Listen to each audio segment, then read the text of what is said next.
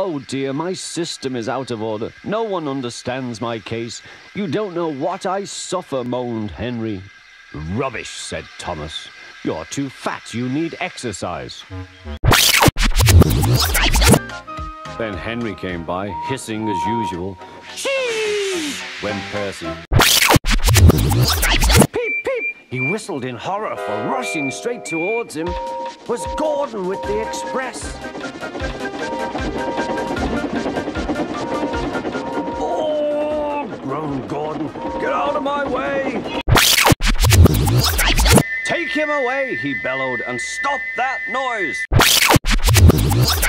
Is it electric? Asked Bridget. Whoosh! Hissed Toby.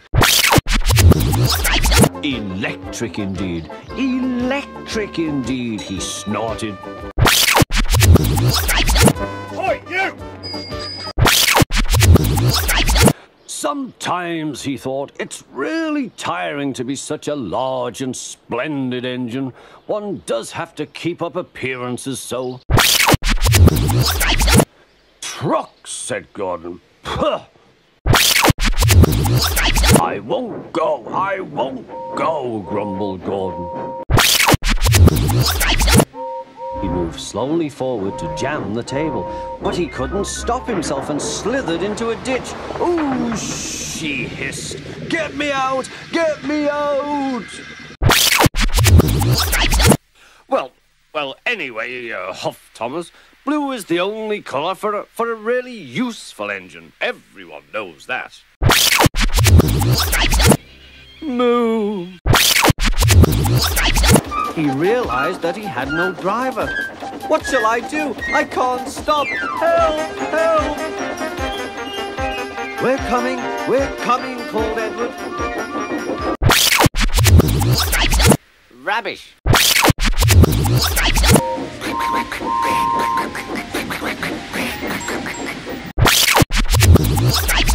Silence! Snapped the fat controller.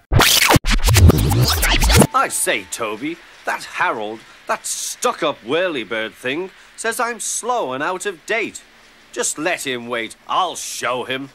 He collected his trucks and started off, still fuming. Stop! Stop! Shrieked Annie and Clarabelle.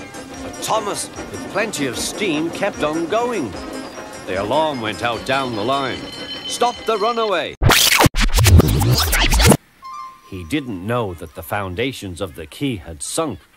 The rails now sloped downward to the sea. Stupid board, said Percy. Go on, they yelled, and bumped Percy's driver and fireman off the footplate.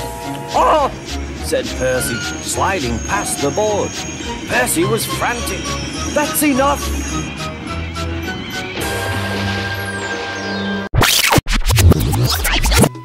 Good morning, purred Diesel in an oily voice. Pleased to meet you, Duck. Is that James and Henry and Gordon too? I am delighted to meet such famous engines. We Diesels don't need to learn. We know everything. We come to a yard and improve it. We are revolutionary. Oh, said Duck, if you're Revo Thingagummy. Pull, push, backwards, forward. Oh! The trucks groaned.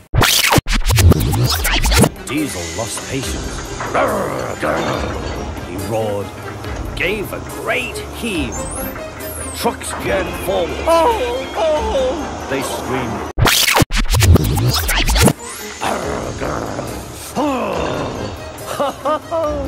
Chuckled Duck.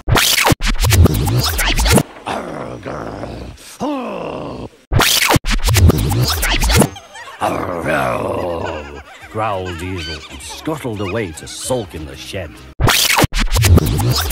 Duck called me a galloping sausage, spluttered Gordon. Hurry, Duck, hurry, said the driver. They raced through Edward Station, but the trucks were catching up. Oh, glory, look at that!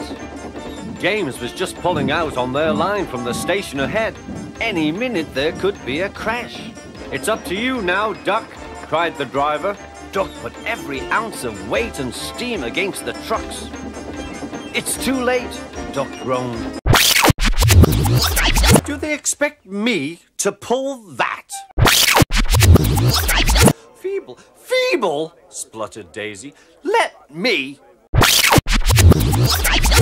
Frantically trying to grip the rails, Percy slid into the yard. "Peep, peep! Look out!" "Do you mind?" "The Fat Controller would never approve," huffed Gordon. "Branch lines are vulgar." Gordon was alarmed. "I am Gordon. Stop, stop!" Suddenly, Edward's wheels slipped fiercely. With a shrieking crack, something broke. And every year on the date of the accident, it runs again as a warning to others, plunging into the gap, shrieking like a lost soul.